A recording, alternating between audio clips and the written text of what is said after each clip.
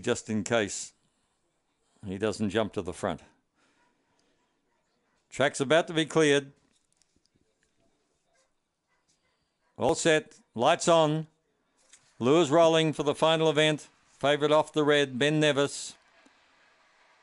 They're racing. Ben Nevis got away with them. He's kicking up on the rail, putting a bit of pressure on. Was Redder on the outside, but Ben Nevis has cleared the field. He should be safe now. He's out by 3. Oh, Redder's putting in now as the leader eases down the back. Ben Nevis goes to the outside of the track. He's come back on the lure now. He's 2 lengths in front of Redder. About 10 lengths further back on the field, Born Blackjack. And they're followed further back by Bushman's mate Jen Shen. On the turn, Ben Nevis is still in front. He's going strongly to the line. Ben Nevis 2.5 to Redder. About 6 or 8 further back, Born Blackjack. They're followed by Bushman's mate.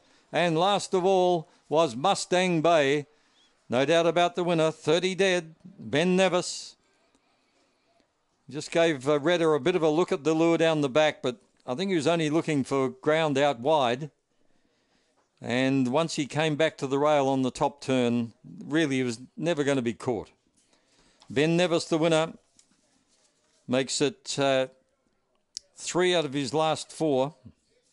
A Black Dog by Return the King from Tark's Duel, raced by the Champagne Partnership, manager S. Smith.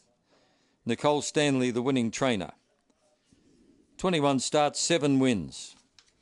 The ability is there, 30.01. Second to 5, Redder, ran a good honest race. Third to 4, Born Blackjack.